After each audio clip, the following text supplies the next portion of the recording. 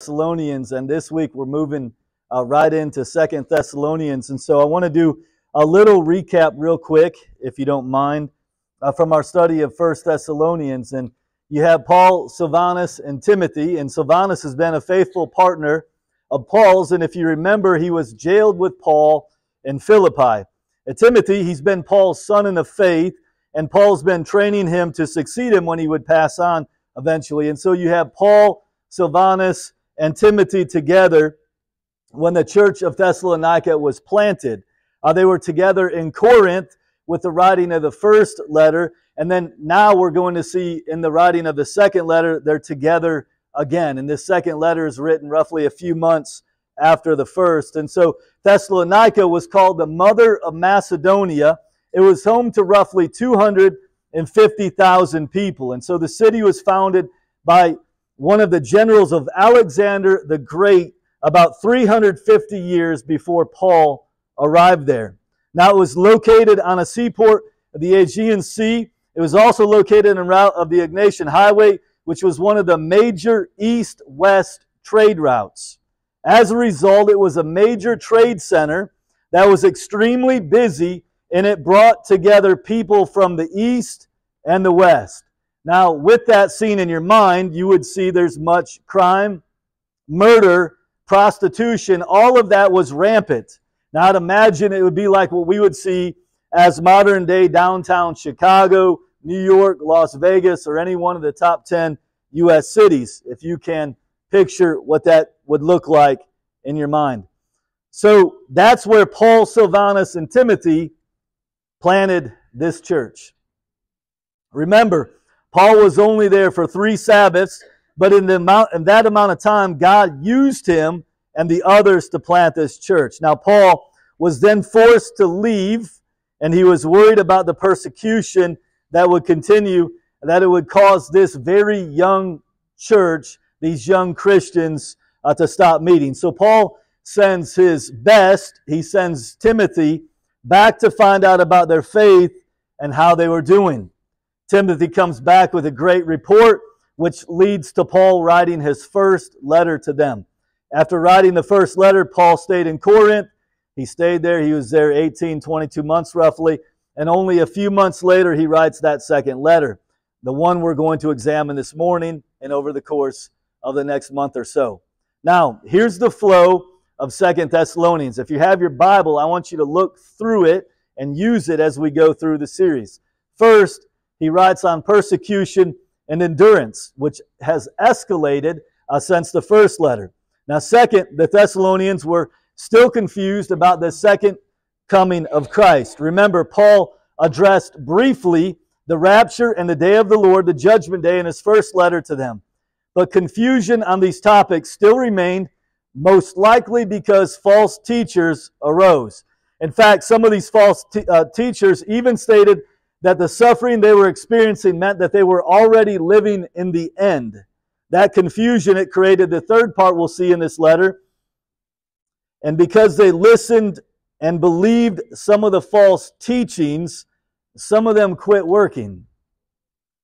They became lazy, and they started living off of everyone else. Now, one more important note, Paul writes this letter with a tone of love, a tone of tenderness and compassion to them, even when he's admonishing them because of their sin. In fact, we notice immediately that he starts this letter by thanking God for them. And that will be the lens in which we will examine this first passage this morning as we examine why does Paul give thanks to God for this young church plant. If you have your Bibles open to 2 Thessalonians chapter 1, where we will look at verses 1 through 5.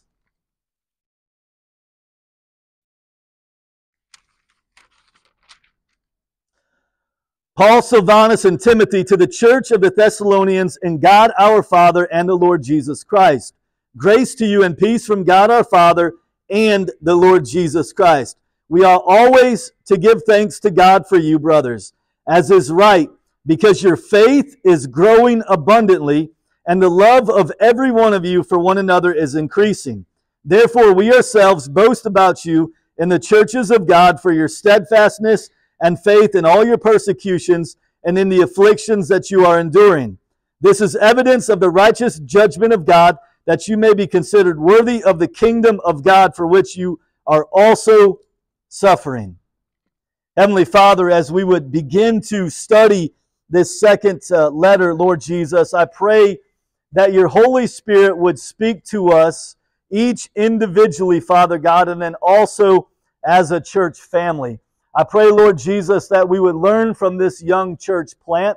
And I pray also, Lord Jesus, that we would make a necessary application for our own lives and our church as well. Father God, I pray, as always, that we would remove all distractions from our mind. And I pray, Father God, that as we would use our scriptures, we would walk through the verses, Father God, and pay close attention to allowing your Holy Spirit to speak to us individually and again corporately as a church. Father, I pray we wouldn't be focused on the noise of the rain outside the door where we're headed for lunch, but I pray, Father God, we'd be focused on your word and the truth you want to preach to us. Father God, I pray this morning that you would increase and that we would decrease. Father, I pray for every pastor who is boldly proclaiming your word, whether those who are in free countries to do so, or whether there are those who are in persecuted countries, Father God, who are doing so. I pray, Father God, that you would embolden them and strengthen them, and that, Father God, you would speak through them. And we pray revival would, Father God, reach the world for Christ. Father, we pray this in Jesus' precious holy name. Amen. If you're taking notes, the sermon title is A Church to be Thankful For. And as we look at verses 1 through 5 in 2 Thessalonians, we're going to look at 5 marks or attributes or virtues, however you want to word it, of what a healthy church or what a church should look like, and a church that Paul was thankful for looks like. And we're going to see in verses 1 through 2, genuine conversion. In verses 3a, we're going to see increasing faith. In verse 3b, we're going to see growing love. In verse 4, we're going to see persevering hope. And then in verse 5, we're going to see a kingdom attitude. Now, look at verses 1 and 2, if you will. Have your Bibles. Use those. Follow along in those verses. Notice the very first mark he focuses on. He reminds them of their genuine conversion. Now, Paul is shaping their identity as he writes to the church of the Thessalonians. You see, they have a new identity and a new direction in life. The Greek word for church was commonly used to refer to secular assemblies, and it comes from 2 Greek words which literally mean called out ones. Now, who were they called out from? The world, right? They were called out from the world. They were set apart. They were to be distinctive. They were to be different, right, than the world around them. That's who they are. They have a new identity, and as a result, a new purpose. They are the called out ones of Thessalonica. Now, Paul starts off by identifying this young church as being in God, and then he uses that word, our Father and Lord Jesus Christ. Now, you notice that our, it's different. He didn't use that in his greeting in his first letter. He adds that now because they are now God's. They are His. God is their Father together. Praise God, right? Paul is identifying in those statements their union with God and their union with Christ. You see, this is a regenerate, redeemed, Christ-centered church filled with genuinely converted followers of Christ. Is that a church to be thankful for? Because of their new identity, Paul reminds them that they are also recipients of God's ongoing grace and God's ongoing peace. You remember we talked about those last week. Grace, again, as a reminder, is God's unmerited favor shown to us in the death of Jesus Christ on our behalf. Now in Romans 3:24, Paul says we are justified as a gift by His grace through the redemption which is in Christ Jesus. We didn't do anything to earn our grace, did we? Praise God, right? Now this peace, as we highlighted last Sunday, refers specifically to the total well-being, specifically to spiritual well-being that comes from being reconciled to God through Christ. You see, Jesus shed blood, paid the penalty of our sins, so that we are now at peace, those who are believers, with God. It also broke down the barriers between us and other people, so that we have peace with one another.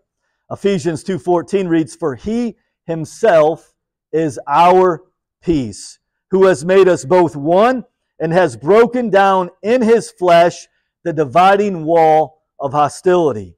You know, and knowing that our sins are completely forgiven by God's grace alone gives us inner peace in the midst of life's trials. Isn't that important to remember that? Paul explains a little bit more about the depth of what this means later on, and we'll get into this in greater detail when we get to this chapter, but briefly let me mention it here. In 2 Thessalonians, if you flip ahead to chapter 2, verse 13 and 14, it reads, "But we ought always to give thanks to God for you, brothers, beloved by the Lord, because God chose you as the first fruits to be saved, through sanctification by the Spirit and belief in the truth. To this He called you through our gospel, so that you may obtain the glory of our Lord Jesus Christ." And I want you to grab the truth that Paul is reminding them here. You see, first, God loved them. God chose them. They were saved through the gospel by the sanctifying work of the Holy Spirit and their faith in the truth, so that they would obtain the glory of their Lord Jesus Christ. You see, again, this is a redeemed, genuinely converted church, the beloved of God, brought into salvation through the hearing of the gospel and the sanctifying work of the Holy Spirit and their faith in the truth. And now they're headed for eternal glory.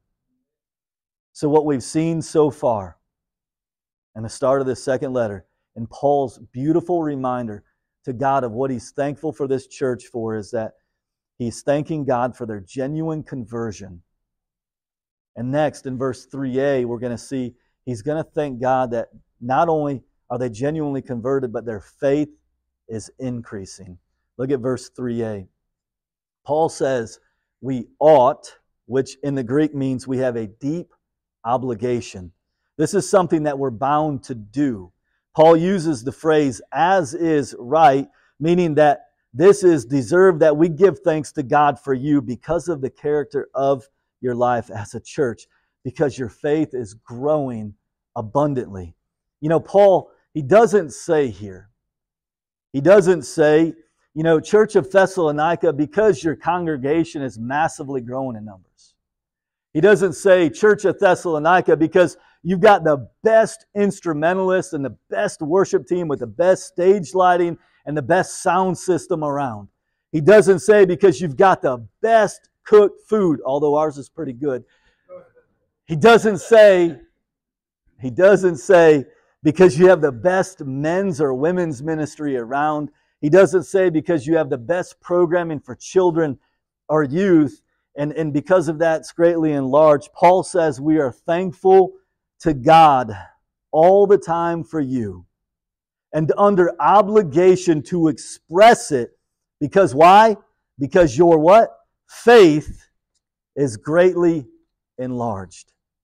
Let's look back real quick to 1 Thessalonians 1, verse 3. He says, remembering before our God and Father your work of faith in our Lord Jesus Christ. You see, their faith was established, it began. But then he goes on later in that letter, in 1 Thessalonians 3, verse 10, and Paul says, as we pray most earnestly night and day, that we may see you face to face and supply what is lacking in your faith. You see, what is he reminding them in that first letter? That their faith needs what? Maturing, right? That's the progressive part of sanctification that we talked about, isn't it? Is there anyone in this room who doesn't need that? That's a pretty good prayer, right? God, make their faith continue to increase and grow. And then in 2 Thessalonians 1:3, what do we see happen? He says what? Your faith is what? Growing abundantly. What we see here is Paul's prayers. They've been answered. What makes it even more amazing is that it was growing abundantly. You know what's crazy is it was growing abundantly, and we know through what? Because we have this book, but it was growing abundantly under what? Heavy persecution. Can you imagine? They're the only believers in this city of 250,000. How easy it would be for them to do what? Walk away, right? Teenagers, sometimes when they're the only Christians at their school, it's easy for them because it's so hard to stand out, right? Sometimes when we're in our work environments and everybody isn't a believer, it's so hard for us to stand out for our faith, right? Imagine this young church in a city of 250,000. They're the only ones. And it doesn't say that they're shrinking from their faith, that they're walking away from their faith. It says that under heavy persecution, their faith continues to grow, but not just grow, abundantly grow. Is that powerful? Is that powerful?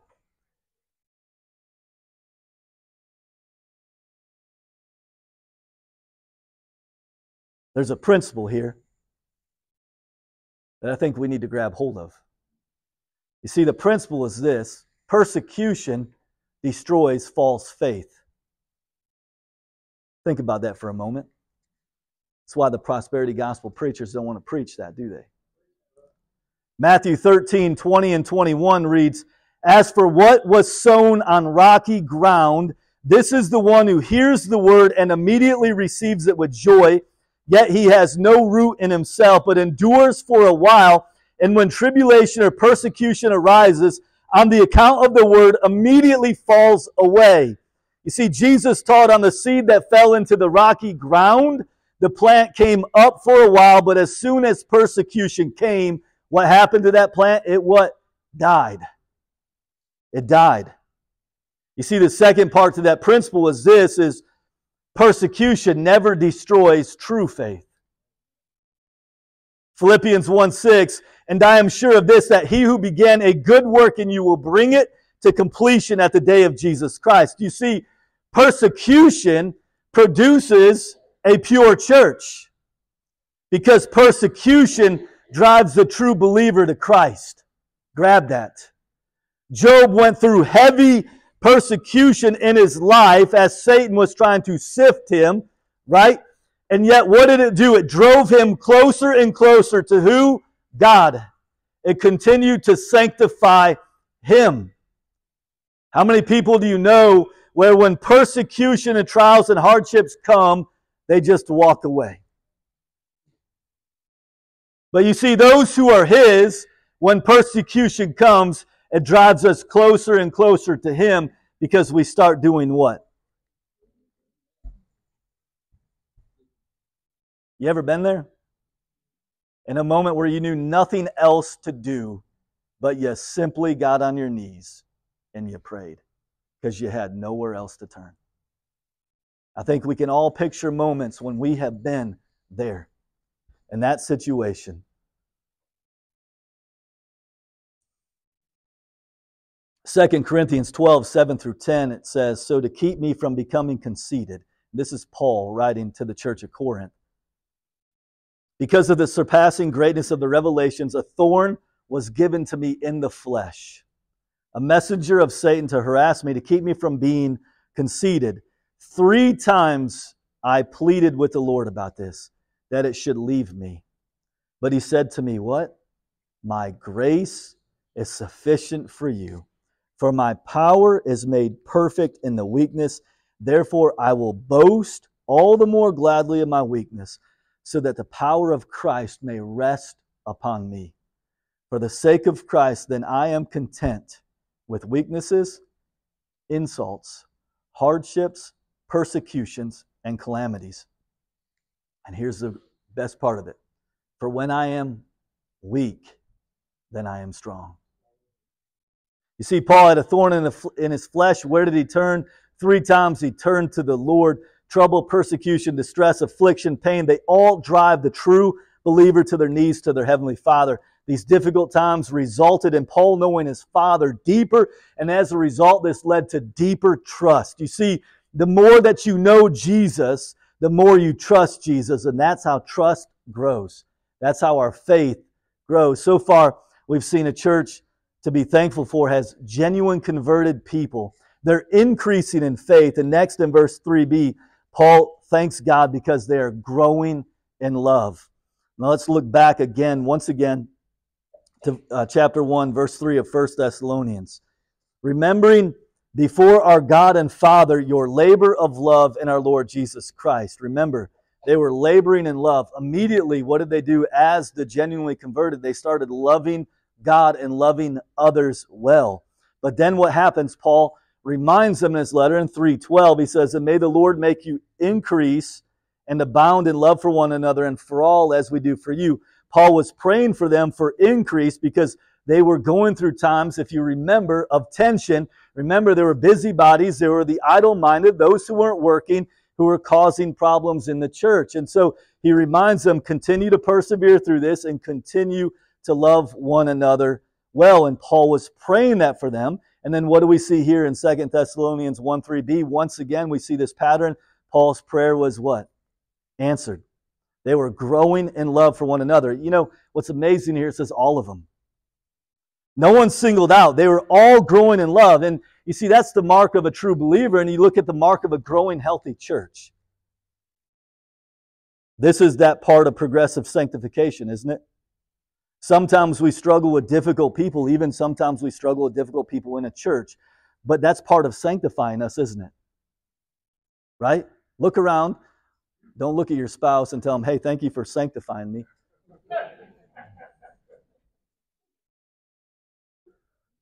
Some of you guys didn't listen. We've got to start seeing people as Jesus sees them, don't we? Isn't that the mark, right, of what true Christ followers do, is we see people as Christ sees them. We see this in John 13:34 through 35. A new commandment I give to you, that you love one another, just as I have loved you, you also are to love one another. By this, all people will know that you're my disciples if you have love for one another. Well, how did Jesus love? Remember, what was he doing on the cross? What did he pray? Father, what? And even the guys who were spitting on him, even the guys who were mocking and putting a thorn on his head, he was calling for the Father to forgive him. What about Stephen? Stephen was being stoned because he was preaching the truth. What did he say? Forgive what? Forgive who? He wasn't cussing at him? How many of us would be saying, Father, forgive them, as he pelts you in the eye? Stephen was saying that, right? Paul, now let's get to Paul. You got Jesus, Stephen. Now there's Paul, this guy who was in his 20s roughly, watching Stephen being stoned. And Paul has this Damascus Road experience. And now Paul is being stoned and left for dead and dragged out of cities, right, as he's sharing the gospel. What's Paul do? He keeps going back where? To those cities. He's even in prison. What's he do while he's in prison? He's singing praise songs. Wait a second. What's the pattern we're seeing here?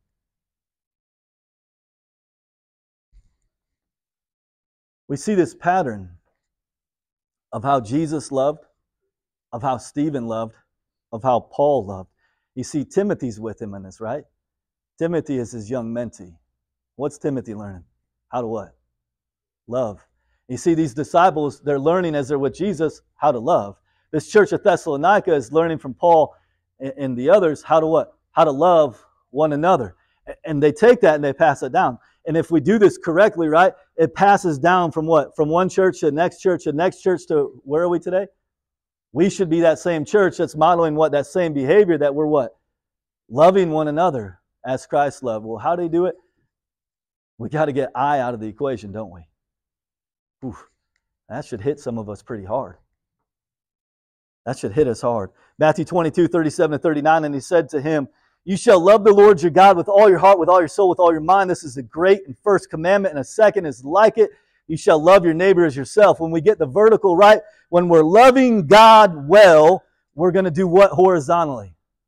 Love our neighbors well, right? If we get the first 4 commandments right, we're going to get the next 6 right, aren't we? But if we don't get the first 4 right, are we going to love others well? Sometimes if we're not loving others well, it's probably an indication that we don't have the vertical right, do we? This isn't complicated, right? But it starts with our relationship where? What we see Paul being thankful for was that These genuine converted Christians were being persecuted, and yet while being persecuted, they had growing faith and they had growing love. Incredibly powerful. I saw this firsthand in Poland. When I was there a year ago with the refugees from Ukraine, I saw this firsthand as the refugees would serve the meals. They would cook, prepare, and they would serve them to the little children as they were serving them to the adults and all the people who were fleeing from all the different persecutions that they were facing. So many stories unbearable to hear and tell, and yet the fun we had sometimes just grabbing snowballs and throwing them at children and just having a good time there. I saw this love of Christ for one another. Even in the midst of persecution, I saw this group of people that when they went to sing, when we had a church service, they weren't complaining, they weren't grumbling about their situation, their circumstance, the fact that they've been removed from their homeland. They lost everything that they had. They had to make choices between thick coats and thin coats because they had needed more room in their cars. They didn't complain. They didn't grumble about any of that. When they got into the worship service, you know what they did? They worshiped Jesus. You know what they did at the refugee site? They loved one another. Amazing what happens in some of the most dire times and circumstances, and we see what should take place in a church is we should see the love for one another that is continually growing. As we move on, look at verse 4. We're going to see the next mark Paul thanks God for. He thanks God for their persevering hope. Look at that. Again, let's go back. 1:3, 1 Thessalonians. Remembering before God and Father, our God and Father, your steadfastness of hope in our Lord Jesus Christ. You see, their steadfastness of hope was established. And then again in 1 Thessalonians 3, 4 through 5, what we see is Paul is praying for it again. For when we were with you, we kept telling you beforehand that we were to suffer affliction just as has come to pass, and just as you know. For this reason, when I could bear it no longer, I sent to learn about your faith for fear that somehow the tempter had tempted you and our labor would be in vain. You see, Paul's fear was that in trying times and with the persecution, that these Christians were so young, they were babes in Christ, that it would cause them to what? Walk away from the faith. You ever been there? You're mentoring somebody and you know Satan's going to come?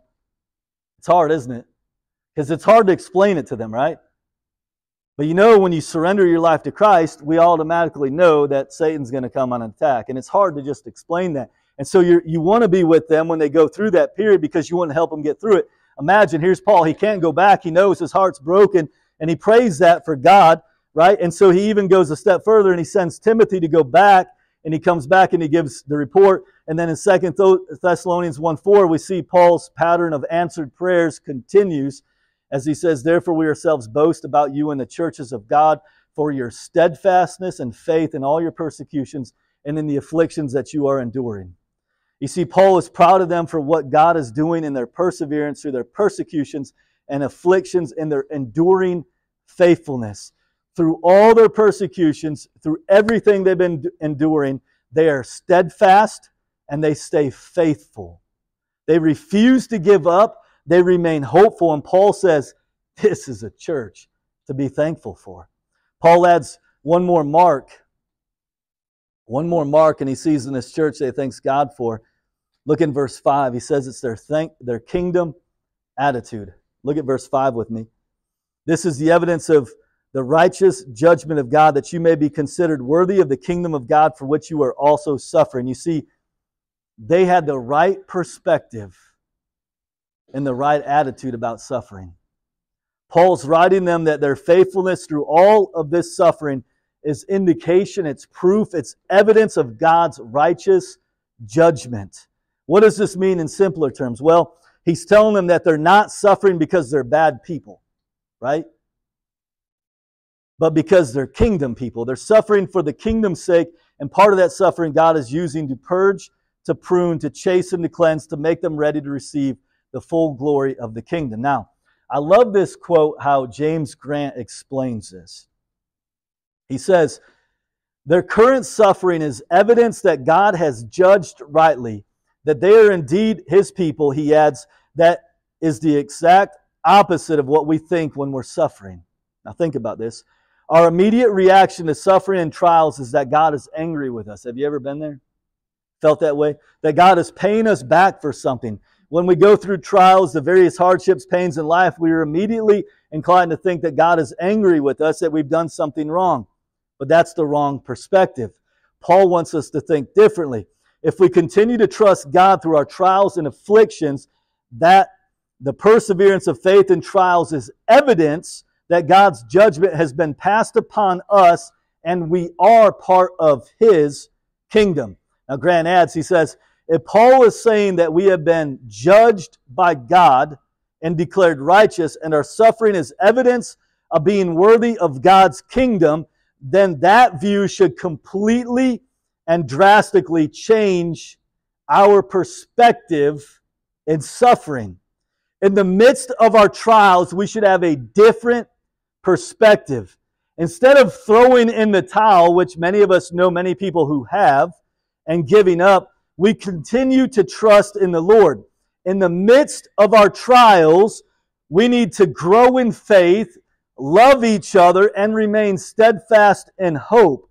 In order for that to happen, we have to believe that God is for us. If we actually believe that our perspective on sufferings and trials will change, instead of viewing them as signs of God's anger, we can look at them as evidence of God's grace, demonstrating that we are worthy of the kingdom. You see, our perspective on suffering has to change, doesn't it? It has to change. How we look at it, how we view it, how we respond to it determines how others see us as Christ followers, doesn't it? We should respond differently. They should see in us something different that they say, you know, I want what he has. He's here in the hospital going through this diagnosis of cancer, but there's something different about the peace that he has. I want that peace. You see, that's how we respond. It's part of our witness and our testimony of what we believe, isn't it?